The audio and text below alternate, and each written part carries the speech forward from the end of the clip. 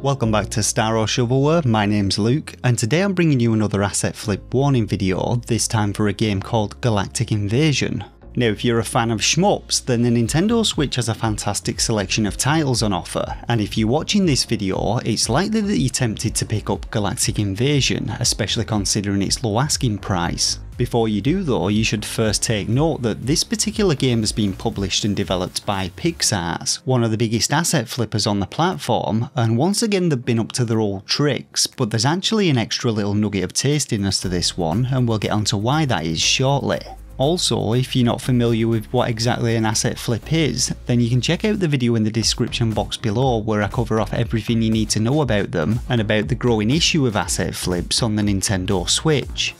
So the eShop listing of Galactic Invasion gives us the usual bollocks with a bare bones bullshit description which fails to provide any real details about the game, and the 3 screenshots do nothing to expand on the description other than confirming the fact that Galactic Invasion is indeed a shoot 'em up. What they do however provide is a way for me to identify the assets that we used to create the game, and this being a Pix Arts title, it didn't take me long to identify the asset as being SHMUP Boss, a complete shoot 'em up game creation tool available on the Uni Asset Store for €52. Now SHMUP Boss has everything you need to create your own side-scrolling or vertical shoot 'em up, including mobile and desktop support, full game menus and user interfaces, upgrades, pickups, bosses and enemy spawning options, basically the whole shebang, meaning your creativity is your only limit. If you've watched any of these videos before though, you'll know that creativity is not one of PixArts' strong points, and they much prefer to use the base assets and demo levels which come preloaded with the asset, which is undoubtedly what they've done with Galactic Invasion.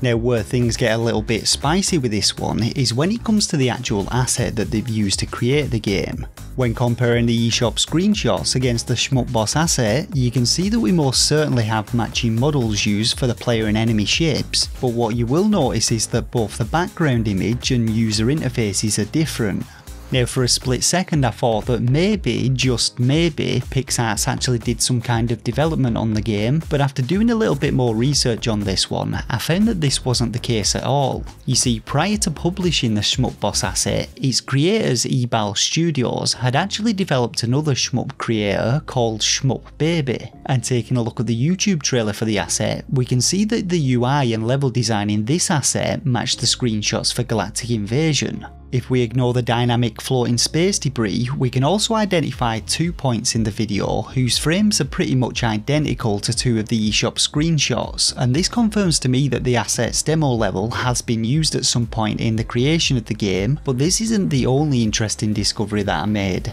While performing my usual searches, I found out that the SHMUP Baby asset could only actually be obtained from sites such as Unity Assets for Free and Unity Freaks, sites which distribute paid Unity assets for free, and this was because SHMUP Baby was superseded by SHMUP Boss back in January of this year. After getting in touch with the SHMUP Boss development team, they also confirmed that this was the case, and they also told me that they'd only ever sold their toolkit on the official Unity Assets store, and that the aforementioned sites were actually giving away stolen assets for free.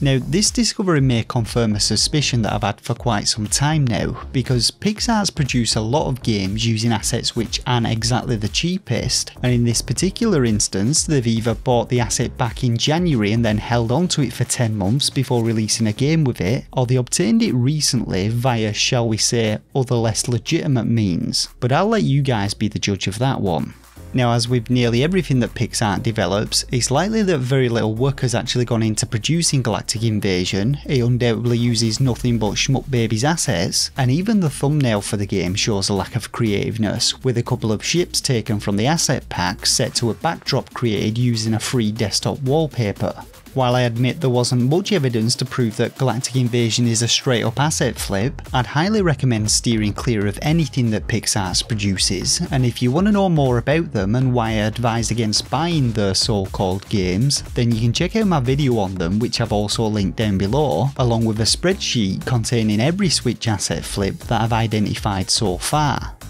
So as always, I hope that you found this video as interesting as I found doing the research for it. I'll no doubt be back with another asset flip warning video very soon, and I've already got an interesting video planned for this weekend, so make sure to subscribe to the channel to keep up to date with my latest asset flip videos, as well as reviews of actual Nintendo Switch games. For now though, I want to thank you all once again for watching, and until next time, take care of yourselves and game on.